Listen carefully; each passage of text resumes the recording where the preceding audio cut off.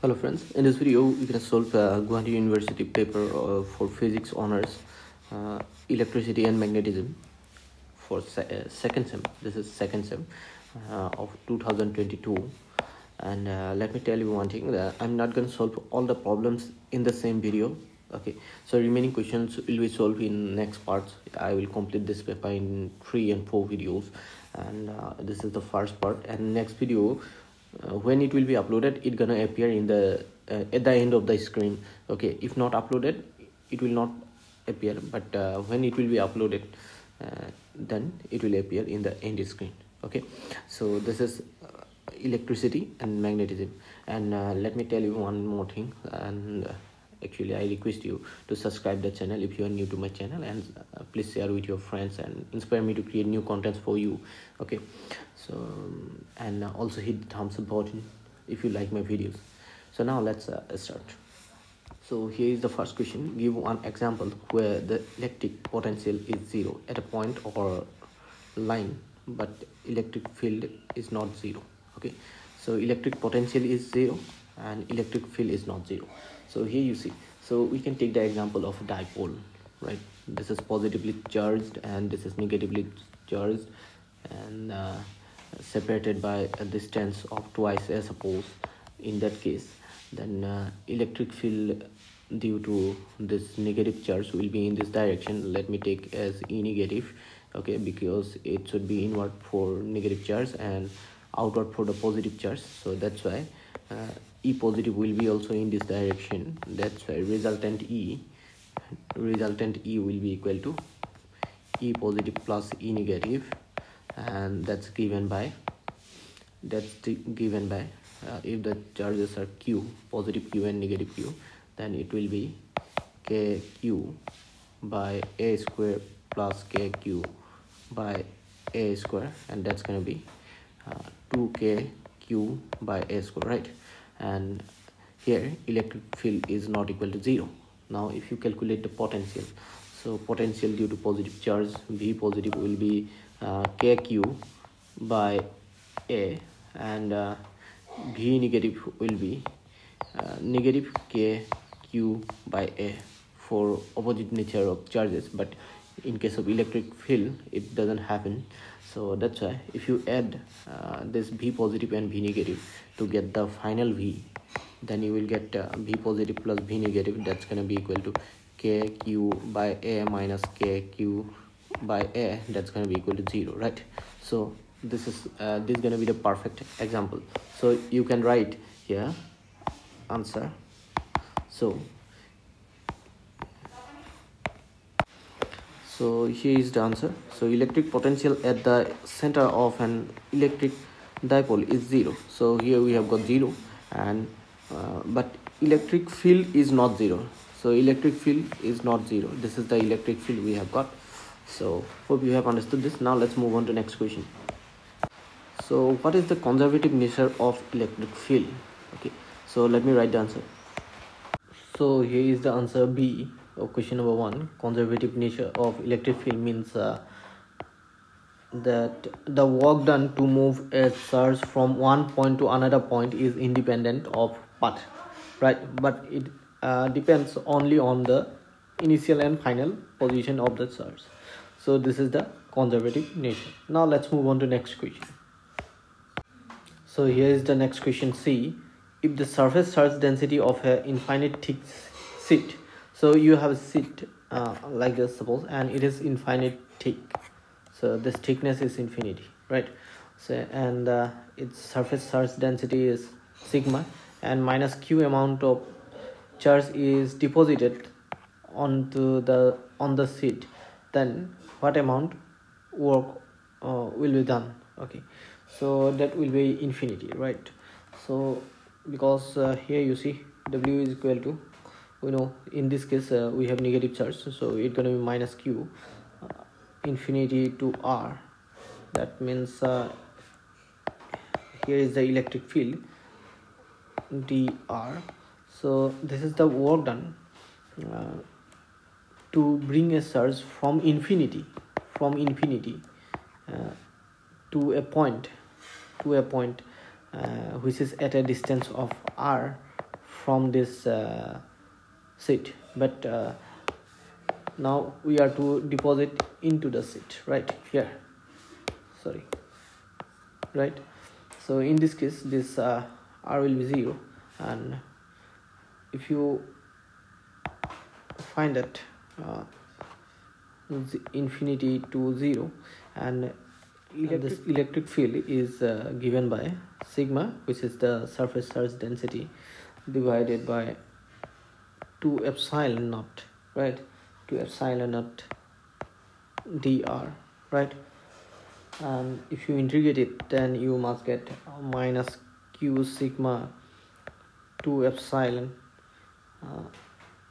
infinity minus r. Here r is 0 in this case, as you want to deposit this minus q charge into the sheet, which is if you want to deposit into this sheet, then that will be 0 distance from the sheet, right? So infinity minus 0, that's going to be infinity, and infinity into anything is infinity, so our answer will be infinity. So hope you have understood this. So here is the next question: what is displacement current? So this is the answer.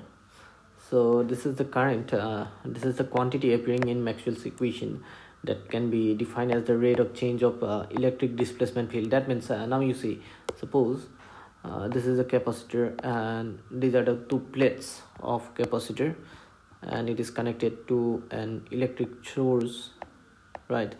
Here this plate is connected to the positive terminal, and this one is connected to the negative. So then what will happen? The plate which is connected to the positive terminal, on that plate the positive charge, amount of positive charge will be increasing gradually, not suddenly, okay? And similarly on this plate negative charge will be also increasing, and due to increase in electric charge on both plates, there will be change in electric flux, and due to this change in electric flux, there will be a current, right? That is called displacement current. So hope you have understood this. Now let's move on to next question. So this is the next question: what is electric susceptibility?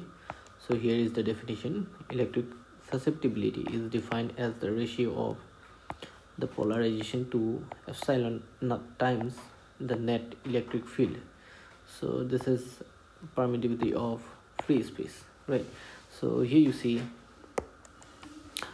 the polarization, this is directly proportional to the electric field, right? So we can write epsilon naught psi e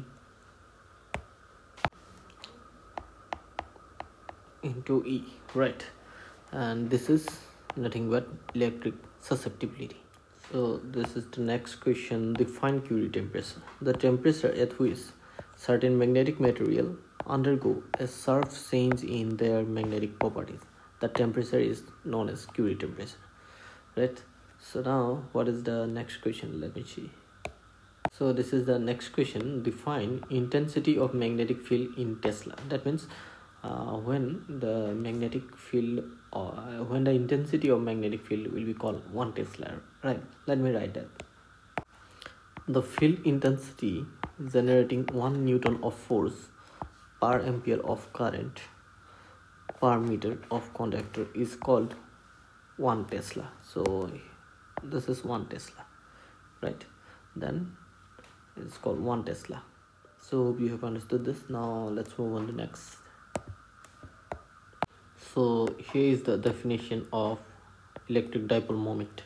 So it is nothing but a vector quantity. So let me explain what is dipole moment. Suppose here you see this is dipole consisting two charges, minus q and plus q, right? This is a dipole, and these two charges are separated by a distance twice a, right? Twice as. Then dipole moment, the direction of the dipole moment, which is denoted by p, is along negative to positive charge, and its magnitude is given by the q times of the